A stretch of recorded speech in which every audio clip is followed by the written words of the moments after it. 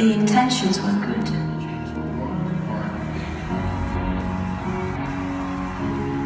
We were given technology powerful enough to free our minds, clever enough to make us think different, tools to work efficiently and keep loved ones close. And it worked. It opened our eyes. It changed the game. All these wonderful inventions became part of our everyday lives, during the weekend and at work.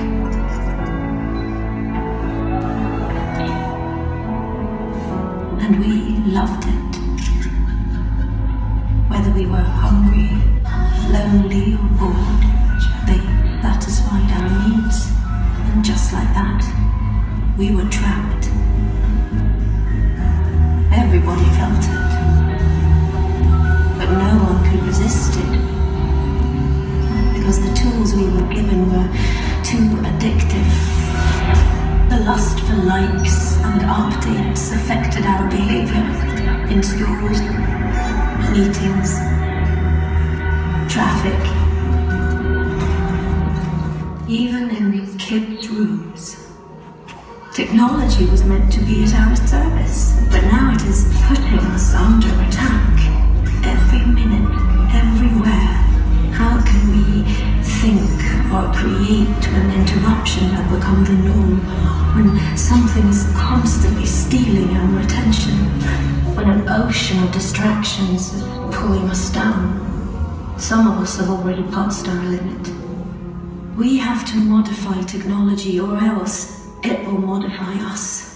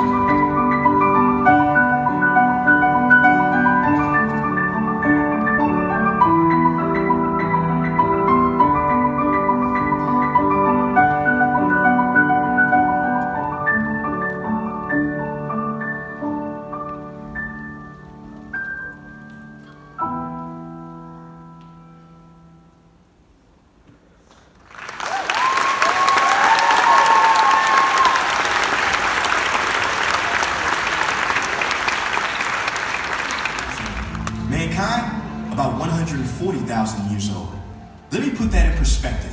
If you condense the Earth's lifespan into 24 hours, that's one full day that we have been here on this planet for, drum roll please, 3 seconds. 3 seconds. And look what we've done. We have modestly named ourselves Homo sapiens, meaning wise man. But is man really so wise? Smart, yes, and it's good to be smart, but not too smart for your own good. Yes, we have split the atom. Yes, we build clever machines that navigate the universe in search of new homes, but at the same time, those atoms we split created nuclear warfare. In our quest to explore the galaxy, rejects and neglects the home that we have here now, so no, that cannot be wisdom. Wisdom is different. While intelligence speaks, wisdom listens. We willingly covered our ears to Mother Nature's screams and closed our eyes to all of her help-wanted signs.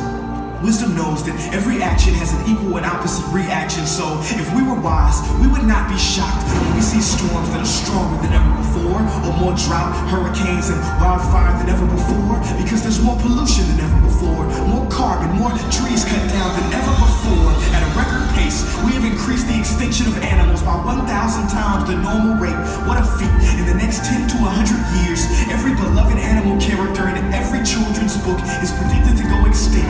Lions gone, rhinos gone, tiger, gorilla, elephant, polar bear gone. In 3 seconds. Species that have been here longer than us will be gone because of us. In this 3 seconds. In an existence shorter than a Vine video, we turn the circle of life into our own personal conveyor belt. Somebody, anybody help. We were given so much. The only planet in this solar system with life. I mean, we are 1 in a million. No, actually, scientifically, we are 1 in a billion, trillion. That's a 1 followed by 33 zeros. And I don't want to get too spiritual, but how are we not a miracle? We are perfectly positioned to the sun so we don't burn, but not too distant so we don't turn to ice. Goldilocks said it best. We are just like this paradise where we are given medicine from trees, not coincidentally, but because like the song says, we are family. Literally, everything, every species is connected genetically, from the sunflower to the sunfish. And this is what we must recognize before it's too late, because the real crisis is not global warming, environmental destruction, or animal agriculture. It is us. These problems are symptoms of us, byproducts of us. Our inner reflection, loss of connection has created this misdirection. We have forgotten that everything contributes to the perfection of Mother Nature. Corporations keep us unaware and disconnected, but they have underestimated our strength. Contrary to popular belief, millions are waking up out of their sleep, seeing our home being taken right up under our feet. We cannot allow our history to be written by the wicked, greedy, and loony. It is our duty to protect Mother Nature from those who refuse to see her beauty. Call me crazy, but I believe we should have the right to eat food that's safe, with ingredients we can pronounce, drink water that is clean, marvel at trees, breathe air free of toxins. These are natural rights, not things that can be bargained for in Congress. See, they want you to feel powerless, but it has been said that something as small as the flutter of a butterfly's wing can cause a typhoon halfway around the world. But when enough people come together, we too will make waves and watch the world into a new era filled with love and connection, freedom for all without oppression. But it is up to you, yes, you watching this behind this screen, to make the effort, because time is of the essence, and only together can we make it to the 4th second.